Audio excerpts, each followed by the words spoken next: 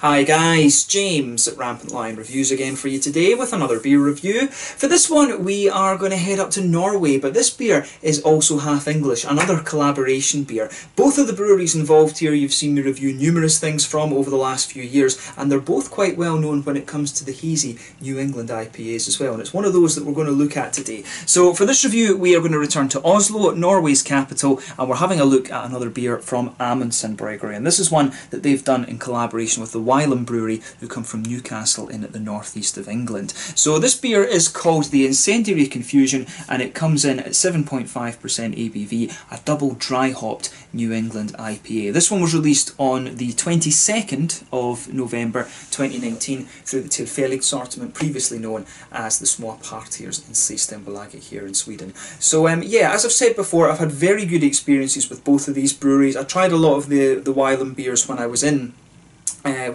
England doing my teacher training, and Amundsen Bryggeri, of course, we get things quite regularly through here in Sweden. I get some of them across in Copenhagen as well, and they were fairly easy to get a hold of in Scotland at home too. So yeah, always cool to return to this brewery to try new IPAs, and if you are interested in Norwegian craft beer, Amundsen are definitely a good place to start off, and likewise Wylam are a very good place to start off when it comes to English beer as well. So yeah, looking forward to this one. Cool to see these guys collaborate together, and hopefully they've produced a nice beer, and I hope you guys enjoy my take on it as well. So anyway, as is usual with my reviews then, I'll tell you a little bit about the breweries involved here before we taste the beer. If you want to get straight to the tasting, just fast forward. All the usual links are in the description below. That's the brewery website, the link to my other reviews that I've done both from Amundsen Bryggeri and from Wylam Brewery. No doubt I'll add more to both of those lists in the fairly near future. There's all the usual social media. If you want to see more beer reviews, do please consider subscribing to the channel. The whole channel, of course, has a geography-based tagging system, so you can go into the homepage and search for beer based on country, city, state, county, prefecture, whatever it is you're interested in.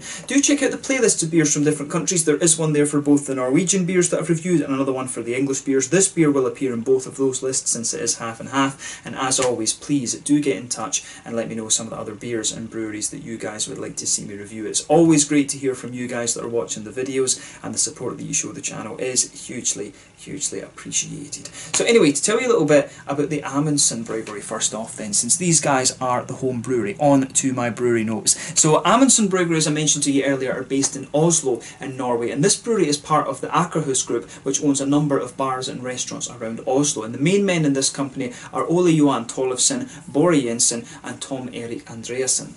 So the first brewery was part of a gastropub in Stortingsgatan, which was just a very small operation, and you can still find this actually. This is the Amundsen Bryggeri, which is very close to the Oslo Town Hall, and the key man in getting this established was Tom Alfred Oimo, who had been a home brewer for a number of years, and he's still with the company actually. But the brewery expanded, and by 2015 they were producing around 200,000 litres of beer per year, and they'd become quite established within Norway, having opened up a larger brewery up in Nydalen. So in 2016 the parent company purchased the property company Hauketo Eindom, and with this they also acquired the Bjørnerdivine Fjørton, if I'm pronouncing that in Norwegian correctly, the Bjørnerdivine Fjørton property, which is in the Hauketo area in the south of Oslo, and this was turned into a 3,500 square metre brewery, and their brewing there began late in 2016, with the new brewery capacity coming in at around 1 million litres of beer per year. The brewery equipment that they put in there came from Braukon in Germany, the canning and bottling lines both came from Italy, and the total investment in this site was apparently 16 million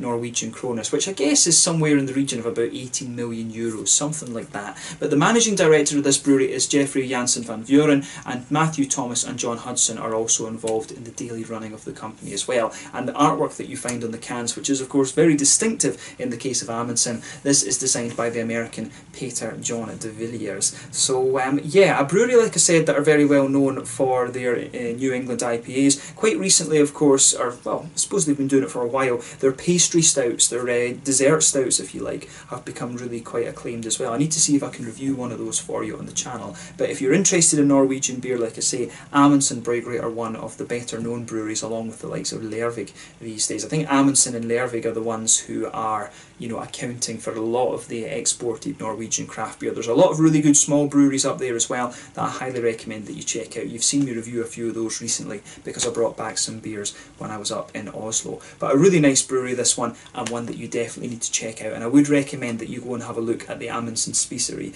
if you find yourself in Oslo city as well. very close to the town hall, and I was there with Michiko back in, what was that? That was in April of 2019. So the next time I go, I will make sure I film a little out and about video for you there. I wasn't doing those at the time, which is unfortunate, of course. But yeah, a really nice Norwegian brewery, this one, and one that you definitely want to check out. So that's all you need to know about Amundsen. If you want to learn more, check out the brewery website, follow them on Facebook and Instagram, and of course you can check out the Rate Beer and Untappd pages to see all the different beers that these guys have done. A very prolific brewery, actually. So anyway, on to the English side of this beer then, to Wylam Brewery then. So Wylam has had a really kind of interesting history. This brewery was founded by John Boyle and Robin Layton in the small village of Wylam to the north of Newcastle back in 2000. Both men had taken early retirement. John had been a computer engineer, and he met Rob, who was a former sea captain but also an avid home brewer. And basically what happened was John fixed Rob's PC, which apparently took a very long time, and apparently the payment that was agreed between John and Robin was 5 gallons of the Weiss beer that they'd both been drinking together.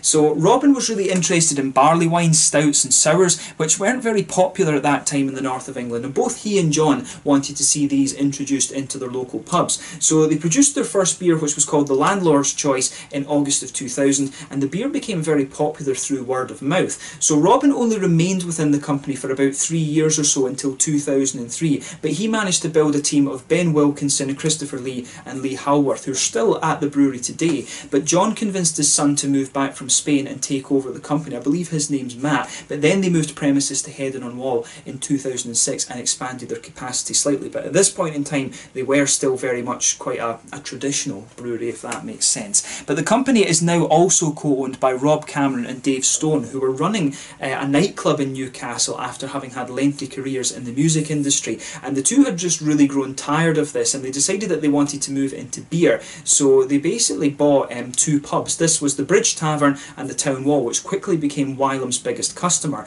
Later on, they decided that they wanted to get more into the brewing world, so they approached Wylam to see about buying into the company, and they were taken on board. So in 2016, they moved to the Palace of Arts and Exhibition Park, which was actually an old vehicle, military vehicle museum, and it was scheduled for demolition before the building was saved by Freddie and Bruce Shepherd, who used to own Newcastle United. But this took this move to this new brewery took them 2 years to plan. They had over 100 complaints about this building being converted into a brewery, but they still managed to push through. But now they've got it well equipped. It's got a 30-barrel brew house with a smaller 15-barrel pilot kit, and they've also got their brewery tap room there, and it also holds concerts as well, which is kind of interesting. So, and that's a sort of off-play of I guess Rob and Dave's experience of the music industry. The current head brewer that they have is Ben Wilkinson, and he's been with them since about a year after the brewery started, so since around 2001, and he also has a background in the pub industry, and in recent times this increase in capacity that the brewery's had has allowed him to experiment a lot with the New England IPAs and also sour beers, which has really helped them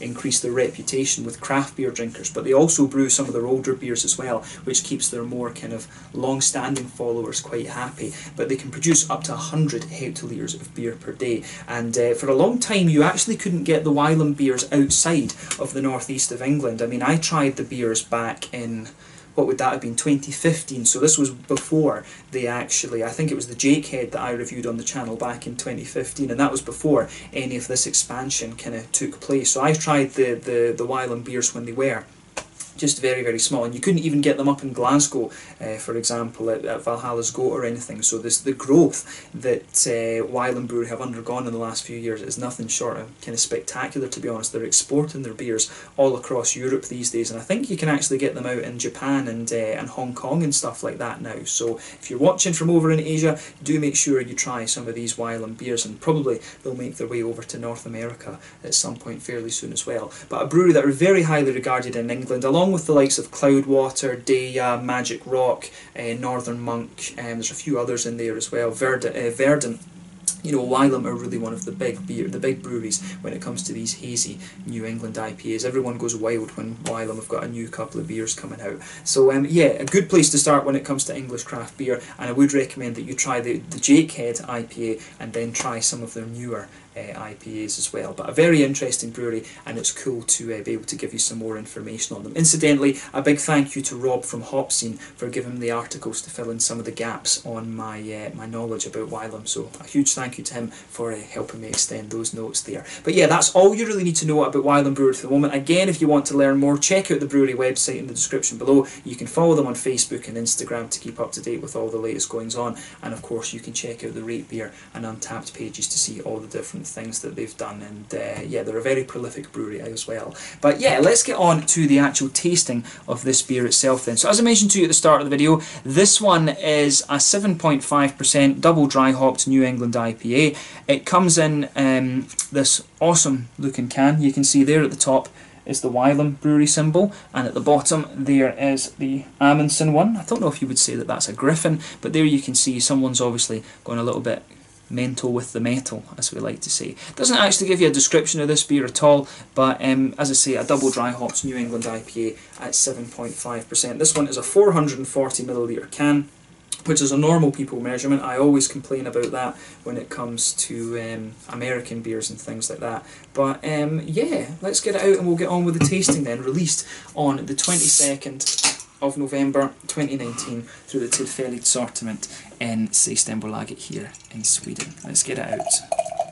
Oh, this one is going to be a very kind of bright pale yellow colour. There's still about a third of that in the can or something, but we'll just leave it at that for the moment. So yeah, as you can see, and as you would kind of expect, this one's poured a lovely hazy colour. I mean, if we put the light through this one is definitely yellow. It looks a little bit like mango juice or something like that, to be honest with you. If I put my fingers behind the glass, there you can see there's very little in the way of transparency to this beer. There's a solid 2/3 finger of a frothy, I would say perfect white head on this one. One or two big bubbles sticking towards the side of the glass, and a few little ones just heading up towards the bottom of that head there. But you know, overall, it looks pretty much exactly as you would expect from a New England IPA. The Amundsen ones, from what I remember, always tend to be quite light in colour, probably just because of the different malts and things that these guys are using. But yeah, let's take a closer look at that aroma then and see how we get on.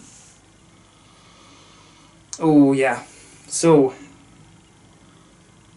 this one comes across, this beer comes across as really kind of nice and smooth. I mean, the malt base is really quite well balanced. You can definitely smell a little bit of that white bready, wheaty sort of thing, and it comes across as very light and very soft. There's a little bit of an oaty creaminess in there. You've got a little bit of a kind of biscuity quality to this beer as well. But I mean, the malt base for me, compared to some of the other ones that I've come across, this one doesn't, it has, compared to, for example, Magic Rock or something like that, the wheat does have a little bit of pungency to it, but not quite as much.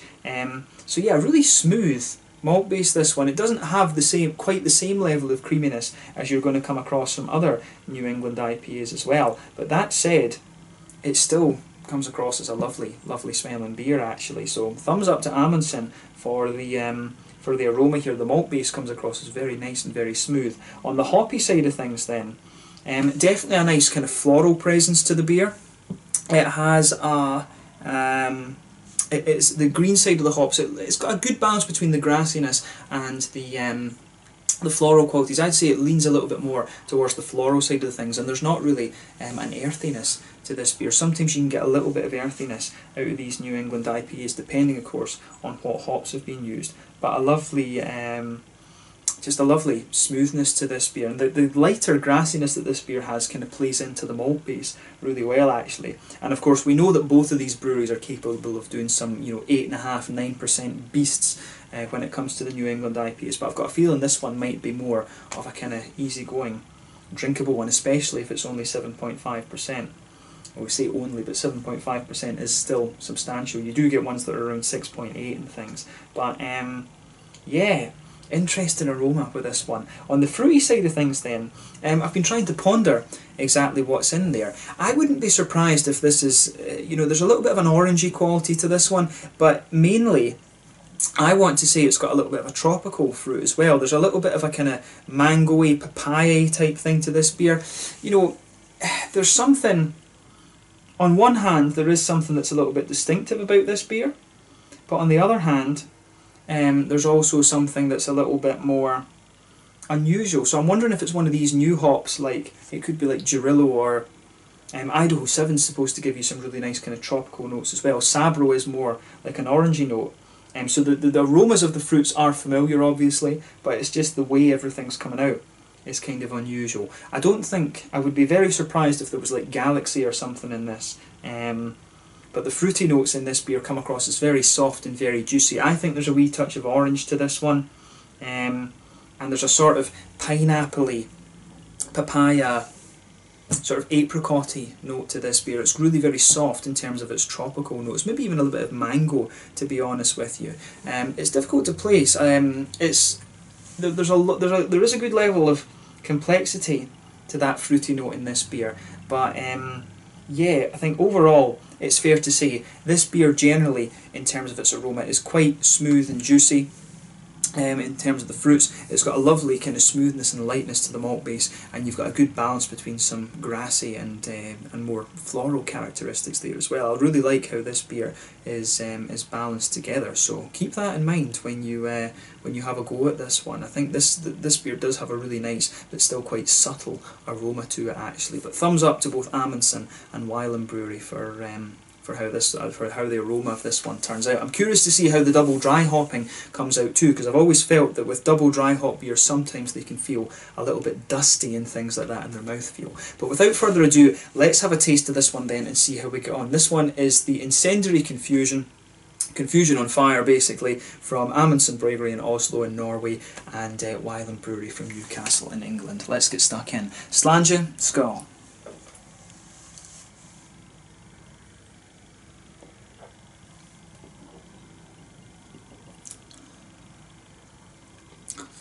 Oh yeah,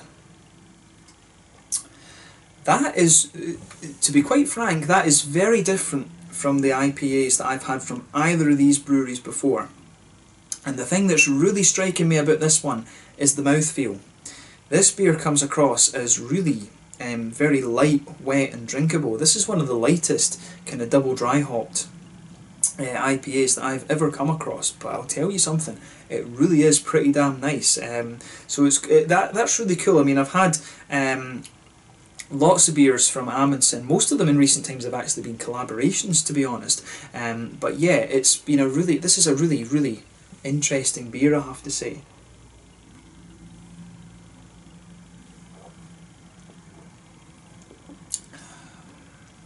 I'll tell you straight away, this gets a thumbs up from me. If you get the chance to try this one, definitely do it. That's really different from a lot of the Wylam beers I've had before, and it's the mouthfeel that really is different. There's nothing overly surprising about this beer with flavour profile. It's got a lot of things that you would expect, but it's just the way everything goes together with this. So yeah, let's try and break this down a little bit. I'm going to put the rest of the beer in the glass just in case it and it doesn't look as if it's going to thicken up or anything. Yeah, I mean, I don't think that beer, yeah, even if you look in the can, there's not more haze to it, because I was wondering, could that have been sedimentation or something, but absolutely not. This beer is 100% just a bit lighter than the other things they've done before.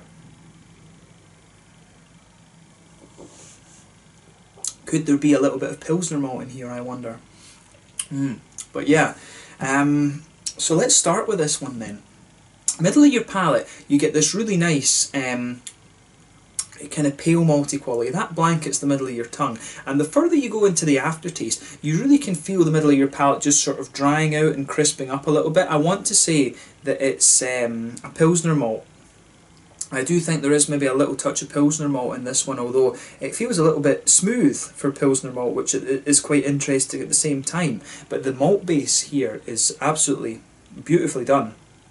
I wouldn't have thought, it's almost a little bit like a German Helles or something, to be honest with you. It's that same level of kind of lightness and smoothness. It really has a little bit of an almost lagerish quality to it, which is really interesting. If you move into the centre of your palate, you can feel there is a little bit of an oaty creaminess further into the centre of the tongue, and then right in the centre of the palate, that's where you'll get a little bit of the kind of biscuity qualities out of this beer as well, which is really nice. So yeah, malt base is very simple but really different compared to what you're used to with Amundsen. I remember both of these breweries. A lot of the time, these beers are kind of like the Trillium ones in a lot of ways. The Amundsen beers and the Wylam ones, the wheat that they normally use in the malt base does have a little bit of a kind of bite to it, which is interesting. It's got a little bit of pungency, but this is a very light, almost Helles-like malt base in this beer. So it really is interesting. Try this beer for yourself and see how you get on.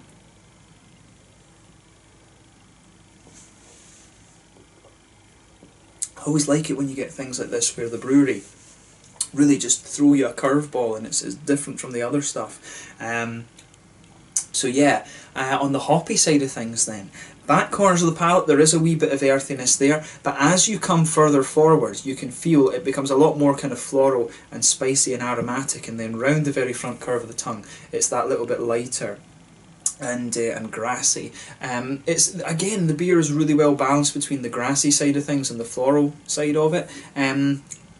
This one isn't too high in terms of IBUs, but we'll talk about that later. I think this one really leans towards the kind of grassy side of things, actually. This could have, you know, it could be something like Hallertau Blanc or, Mandarina Bavaria or something that's in that. A combination of the two. There's something almost a little bit German and noble about this IPA. I mean, it reminds me of one or two of the things I've had from Frau Gruber in Bavaria in Germany, who are a very good IPA brewery actually. I really like this. This is probably one of my favourite beers that I've had from either of these breweries, and come to think of it.